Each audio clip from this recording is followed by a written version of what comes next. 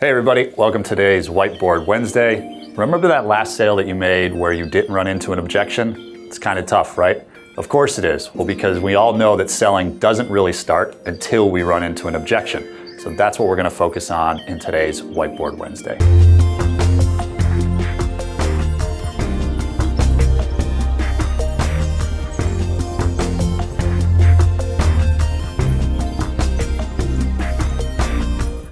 Objections. In sales, they're something we hate hearing, but if we're honest with ourselves, we realize that in order to sell effectively, objections are something we have to hear during a sales cycle. The reason being is objections allow us to get an idea of what our customer or our prospect is feeling internally, and ultimately the objection itself is really just them trying to rationalize the decision. And so if we're not hearing any objections, if everything seems to be going according to plan and they're lovey-dovey and it's what we call happy ears, those are the sales cycles that tend to draw out, or worse yet, fall off the table, and we never got an idea of why they went in a different direction.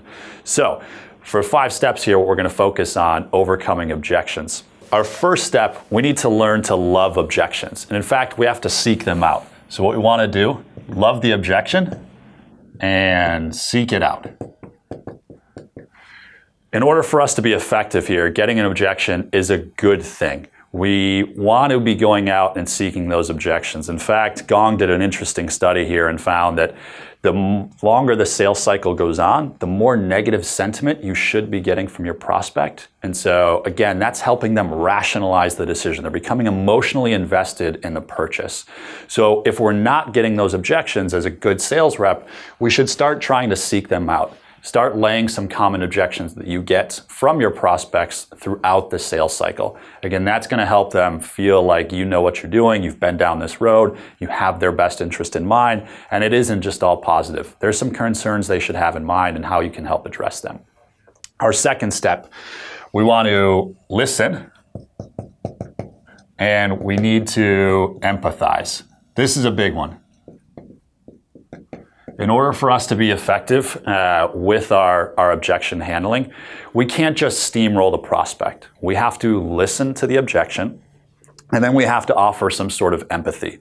All too often, if you think about it, you probably have all sorts of battle cards in your arsenal, right? How you compare to a competitor, how you differentiate, why your perceived price point is too high, or why that feature that you lack should be minimalized. It shouldn't be a decision maker.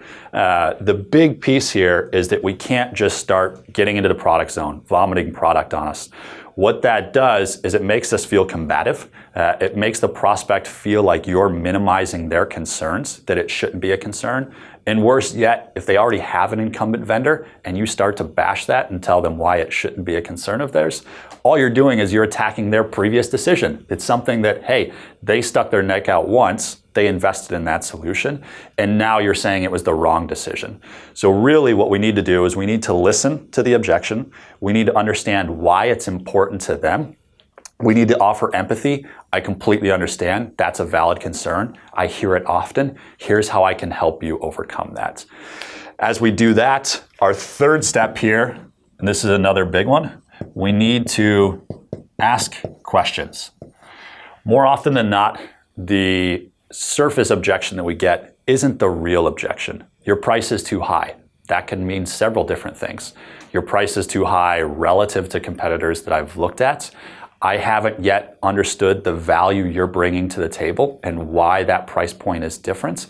Maybe it just might be something as your price is too high, but in reality, we're in the middle of Q3. I don't have much money to spend right now, and my budget doesn't refresh until next year. So it might just be a payment term thing that they're trying to rationalize. So the idea here is to ask the right questions, get your prospect to verbalize their objections, and dig deeper to find the real objection. All too often, again, that surface objection that you're getting, it isn't the main concern. It's just something for them that's easy to get off their chest. And so your job is to ask the right questions, find the real objection, and then reframe. So that's our fourth step. We want to reframe their objection and tell a compelling story around how you've helped somebody here. Reframe the way they're viewing that objection and why it maybe perhaps isn't the right way of thinking or shouldn't be their major concern. The reframe here, one great technique is to use what's called client voice. Tell a compelling story of another prospect that had that same concern. They raised that objection. You listened to it. You understood a way to help them. You can walk them through, hey, here's the unique ideas that we came up with. Maybe it'll help you as well. And then ultimately the payoff, since that prospect eventually made that leap and invested in your solution, let's talk about the return and the value you're getting and the reason why they invested more in your solution than another step, and how that difference in investment has been dwarfed by the return they've seen. So those are some of the best practices there in our reframe.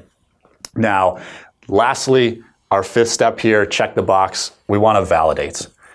In order for us to fully overcome the objection, we need to take a step back. We need to validate that we heard the objection properly, that we overcame it for the prospect, and now that they're comfortable with us moving forward. We're comfortable with the fact that, yes, you had this concern is no longer a concern for me, and we're at a point where we can move forward.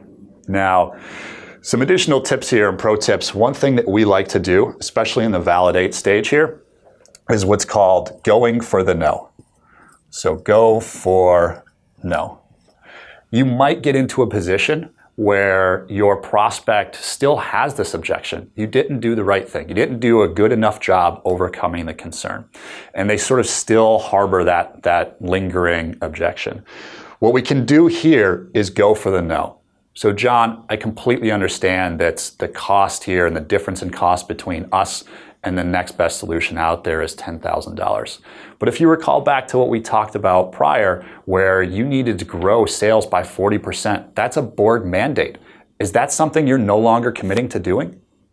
Are you no longer committing to get 40% return for the board and grow sales year over year due to the $10,000 difference? Should we just call it quits now?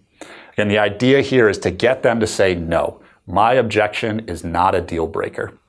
And this can be done several different ways. There's obviously a lot of different scenarios, but one of those ways, especially when it comes to price, is to sort of minimize perhaps the difference in cost or minimize the investment cost because we're focused on the total value. Lastly here, this is what one of our head of sales enablement, Dave Sill, he talks about in his session, emotional intelligence. We want to be able to reframe and establish this idea of your self-confidence, right?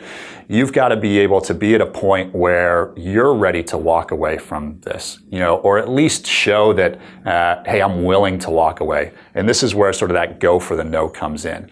You have to reframe and get the prospect to realize that, look, it's not what happens to me if we don't move forward, it's what happens to you if we don't move forward. Are you okay with status quo if you don't invest in our solution? Are you okay with potentially less return by investing in a lesser alternative? So those are some of the techniques there you can use for going for the no. Now, as you do this more and more often, you're probably going to get to a point where you realize that, hey, I'm getting the same objections all the time. It's the same 3 to 5 objections. I hear it on every call. It doesn't matter the size of the prospect here. Now, what you can do in this stage is once you start to get more comfortable overcoming these objections, once you get a handle on what those objections are, the ability for you to now own the objection. By owning the objection, what this gives you the ability to do is raise it before the prospect has a chance to raise it. By taking the power away from the prospect owning the objection or the prospect voicing the objection, you're now in control. And again, if we look back and talk about where we talk about loving and seeking objections, if you're not getting those objections, this is a great way to own the objection.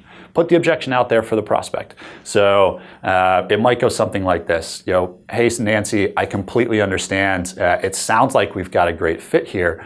Oftentimes, though, what I hear at this point from prospects is they're trying to wrap their head around, how do we institutionalize this solution? How do we make sure our team uses it? The last thing anybody wants to do, you included probably, is invest in a solution, spend $50,000 on something that just becomes shelfware, right? Is that something that you're worried about?